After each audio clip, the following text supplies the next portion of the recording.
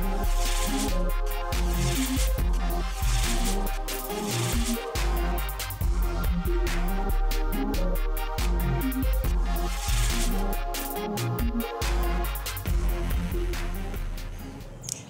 I'm Rhiannon McRae, the editor for Trends in Genetics. I'm here with Bing Ren, who's from UCSD and also at the Ludwig Institute for Cancer Research. We are here at the 80th Symposium at Cold Spring Harbor, and the symposium is called 21st Century Genetics, Genes at Work. But Bing's, the title of your talk the other day was called Enhancers at Work. So do you want to maybe just introduce enhancers and how are they related to gene regulation? Enhancer, the concept was defined in the early 80s. They were discovered as a class of elements that can activate genes from a distance in an orientation-independent manner.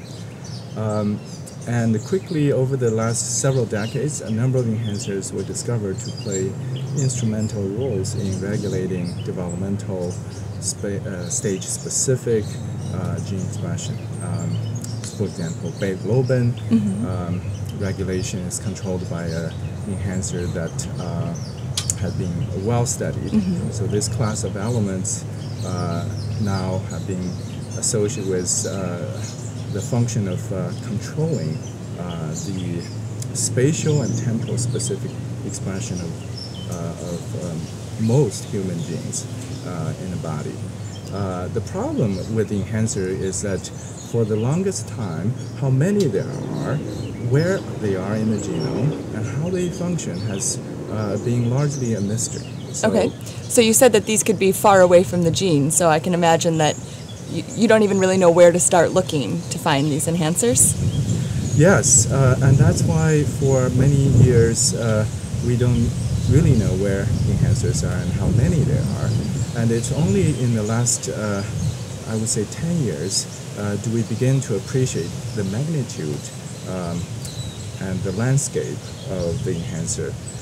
We now know there are millions of such sequences in the human genome, and together they may constitute as much as more than 12% of the genome, which is already fivefold more than all the protein coding sequences combined. Right. So they obviously play a major role. Yeah.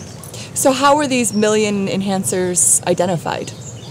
So technologies in the last few years have undergone tremendous progress, mainly thanks to the development of high-throughput DNA sequencing technologies, and in conjunction with the molecular biology tools such as chromatin modification mapping, DNA's hypersensitive site mapping, and DNA methylation mapping at high resolution. So these tools are instrumental in helping us defining candidate enhancers in multiple cell types and in multiple developmental stages.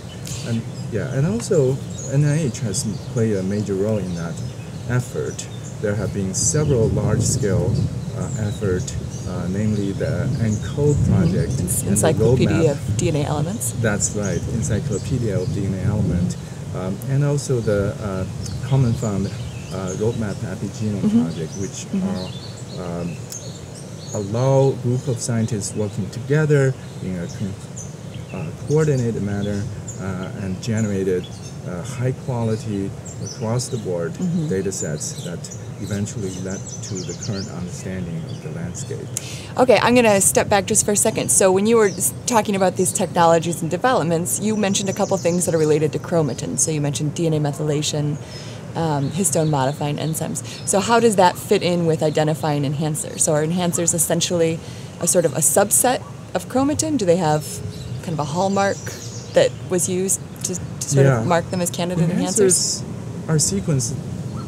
They are very hard to identify from sequence alone because they don't carry very typical motifs that you could easily identify from the sea of sequences.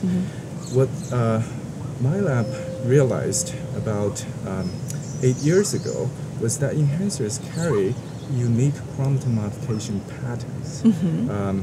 And such patterns now we know are caused by a whole set of machinery that includes both sequence-specific transcription factor binding to the sequence and recruitment of histone-modifying proteins that create this unique pattern. And by finding this pattern, we now actually have the tool to recognize the enhancer sequences not by DNA sequence, but by chromatin modification pattern. All right. So now you're able to go through and identify these sequences throughout the genome. So, and I assume you've done this in humans and mice and probably actually quite a few cell lines, maybe. We and also my collaborators, both within the ENCODE consortium and the Roadmap consortium, have taken this approach to apply to hundreds of cell types in the human. Wow. And multiple developmental stages, as well as cell types in the mouse.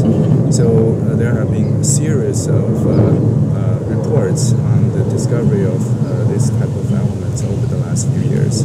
So can you maybe give us a little bit of insight on what has emerged from, you've found them, but you're also seeing, what do they look like in different organisms, or like you said, over developmental time. So are there some general rules that look like they're coming out of here? I mean, what have we learned really about enhancers from our ability to identify them genome-wide? We have learned tremendously over the last just short 5 years. Number one, we know that enhancers are highly specific for each tissue or cell types. They are regulated in a temporal, controlled manner. And secondly, from the group of enhancers that display cell or developmental stage-specific activities, we can infer transcription factors that determine or utilize enhancers for driving gene expression programs. And thirdly, the discovery of these enhancers provide an enormously valuable tool for us to understand the genetic basis of human disease. This is basically there is a parallel research effort going on in the genetics community that link sequence variations to a common human disease. And it was found that vast majority of those sequence polymorphisms are located in non-coding part of the DNA. So until a few years ago, we did not have any idea what these non-coding sequences may do. But now, because of the annotation of these candidate enhancers, the hypothesis now becomes these non-coding variants may disrupt enhancer function and consequently cause the misregulation of gene, and that is now become the major hypothesis for people to pursue in multiple fields. So, I mean, when you think about that, so you maybe see a variation in a regulatory region, and now we're able to say that this region looks like an enhancer, but how do you know what gene it's regulating? If the enhancer could be really far away, or... That's the major question we all face today. So from limited examples, we know that enhancer can act over a long distance. The champion of that is a enhancer that turned out to control the developmental regulator underlying limb development called sonic hedgehog. It's over 1 million base pair away from the enhancer. So that's a very long distance. Yeah. So we don't really have any predictive tool today that allow us to predict this in non-coding sequence control certain gene. There are several approaches that people have taken. One of them is to identify the physical interactions between enhancer and a candidate target gene, because the theory is that when enhancer function from a distance, it undergo a configuration, reconfiguration, such as the promoter enhancers are in close proximity. Okay. And this, largely thanks to the development of so-called quantum conformation capture techniques, now we can capture such proximity and identify them genome-wide. So now this genome-wide chromosome conformation capture strategies really helped us beginning to understand the long-range chromatin interactions between enhancers and promoters, which will help us define target genes of those non-coding sequences. It seems like that will also, so, you know, if I'm imagining, your enhancers were here, your gene is here, and they may be brought together. It seems like they would maybe only be brought together when that gene was actually being regulated, which also seems that you're going to get some tissue-specific information out of that 3C, this chromosome conformation capture. In addition to, you know, you may identify the gene, but then you also may know, okay, it's active in this tissue. But if you look in a different tissue and you don't see that interaction, would that then suggest that that enhancer is not functioning in that other tissue? So that would be what I would have thought in the beginning. But as we accumulate more and more data, we realize that the regulation is not as simple as what you just laid out. Shoot. What happened is that the long-range chromatin interactions between enhancers and promoters are regulated at a higher level by a structure what we call topological domains. So these are defined based upon long-range chromatin interactions, genome-wide fashion, and these domains basically are the unit of chromatin folding. So apparently in most cell types, they fold in such unit in an invariable fashion. So the units are constant in every cell type. Apparently, this unit is not dependent on having the gene on or off. So each unit consists of roughly 8 to 10 genes, so it's a meg-base long sequence. And they are quite conserved also. We found that they exist in other organisms, in mouse and in flies and in many other species. And if you compare the syntenic regions of mouse and human, you find that the topological domains are amazingly conserved.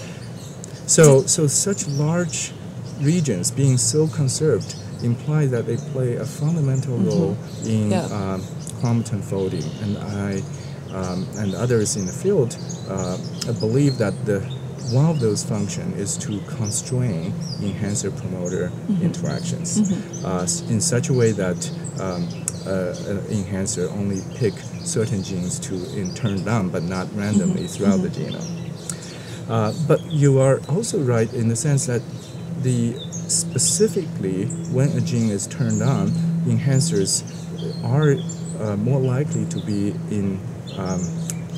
interacting with that promoter. And that interaction, how it's formed and how stable it is and what mechanism is there to maintain it, still needs to be figured out. Open question. So still a lot more to do, even though, but it seems like we have a lot of the tools and we can really start asking some interesting questions about these enhancers now and how they function. Okay, I'd like to end by asking you a question I've asked everyone, because we are also celebrating 150 years of Mendel's laws of inheritance. So, do you remember learning about these, or the first time that you did a Punnett square where you did with the cross and you could see the progeny? Do you remember learning this? I remember learning it in high school, biology, and that was one of the reasons that got me interested in biology. Prior to that, I thought biology are observing and anatomy. I didn't realize that it involved math in such a degree. Quantitative, And I actually, personally, I'm interested in understanding numbers. I'm comfortable with numbers, and seeing this Mendel's law in such a simplistic fashion really stimulated my interest in biology. That's awesome. All right, thank you. Thank you very much.